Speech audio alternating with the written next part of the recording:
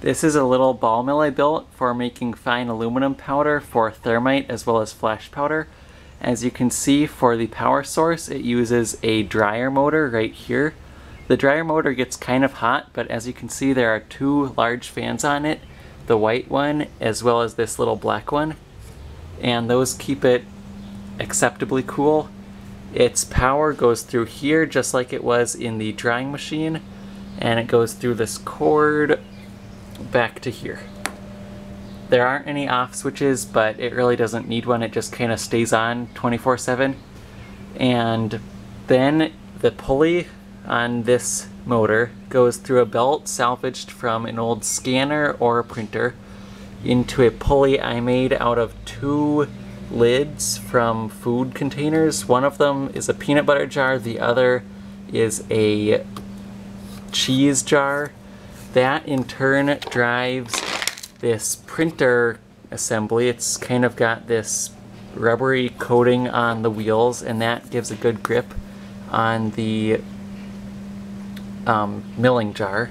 And then here are two castor wheels salvaged from an old rear projection TV. I don't have any bearings in here. As you can see, it's just kind of wood and then more wood.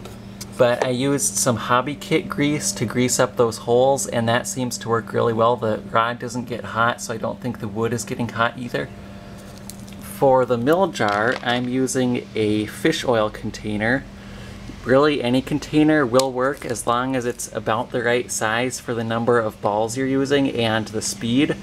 You'll want about half full in terms of ball mill balls in your jar. So I've got steel balls from a magnetic toy set in here to about the halfway line, and then the rest is filled with shredded aluminum foil, and then that in turn gets changed into powder, which then can be used for thermite. And so the ball mill jar goes right here, the motor spins, turns this, which reduces the speed because the motor spins at a very, very high speed, which would undoubtedly destroy any contraption I directly drove with it. So this pulley reduces the speed, and this drives it, and this keeps it up. The ball mill is at a slight slant because of these little wooden shims, and that keeps the ball mill jar from traveling this way, and so it keeps it pressed against the back wall right here.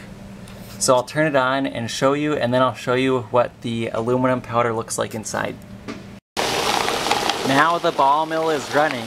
It's kind of loud because of the very large fan, but it seems to work pretty well, so I'm okay with the noise. This is in my garage, so I also don't really hear too much of the noise inside. As you can see, the shaft drives the ball mill jar, and then that's spinning at maybe 80 RPMs, which seems to be about right for the number of balls I have in there. If you build one of these, you'll have to play around with that until you get a continuous clatter. If you go too fast, you'll centrifuge your balls and they'll stick to the sides. If you go too slow, they'll just roll around on the bottom.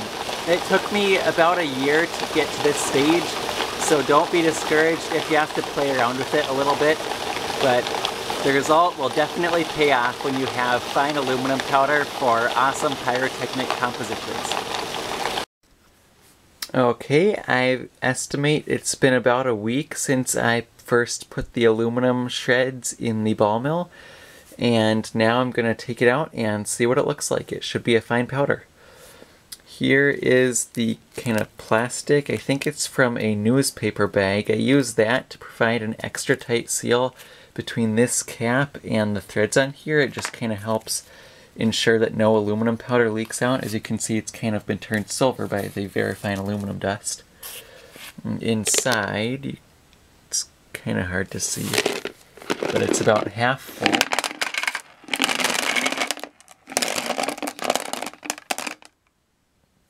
Wow, that is fine.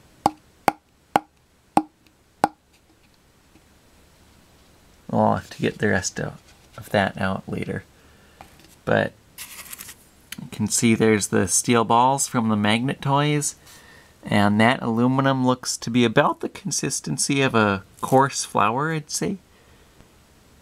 It's very fine. You can See how smooth the impression is?